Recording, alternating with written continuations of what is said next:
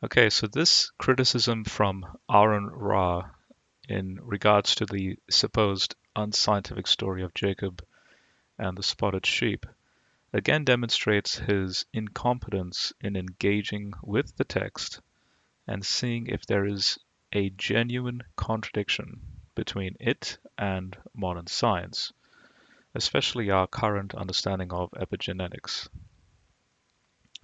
So the passage reads in this way: Jacob took branches from white poplar trees, freshly cut almond trees, and some other trees, stripped off their bark to make white streaks, and uncovered the white part inside the branches.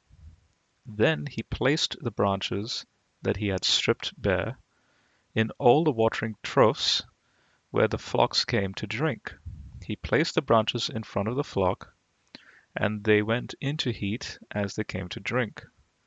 When the flocks mated in front of the branches, they would bear offspring that was striped, speckled, and or spotted. Jacob kept the lambs separate, facing the striped and entirely black ones that belonged to Laban's flock.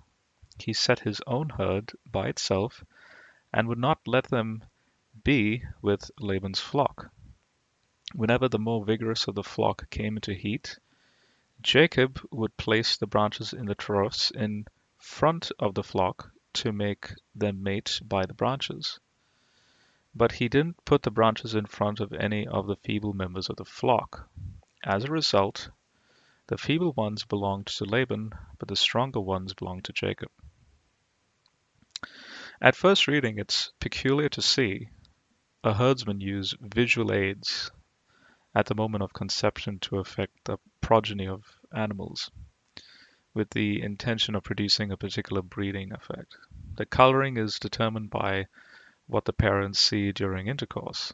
However, further details in this passage showcase a complete compatibility with modern epigenetics. The flock tended by Jacob had only monochrome animals with respect to phenotype. However, in regards to genotype, 33% were pure monochromes or homozygotes, and 66% were heterozygotes, which is containing the gene of spottedness. By crossing the heterozygotes among themselves, Jacob would produce 25% spotted sheep. Furthermore, poplar trees contain salicin, an anti-inflammatory related to aspirin. This species of poplar was the Populus alba. The almond tree is the Amygdalus communis. Notice that Jacob stripped them and placed them in the watering troughs, since the stripping of wood is simply a method of leaching the chemicals into the water. Thus, a fascinating 2008 paper by Joshua Bacon from the Department of Pharmaceutics at the Hebrew University of Jerusalem was written to showcase and examine this in light of recent advances in epigenetics. In this paper, Bacon showcases how prenatal nutrition can affect the agouti gene that regulates fur color in both sheep and mice.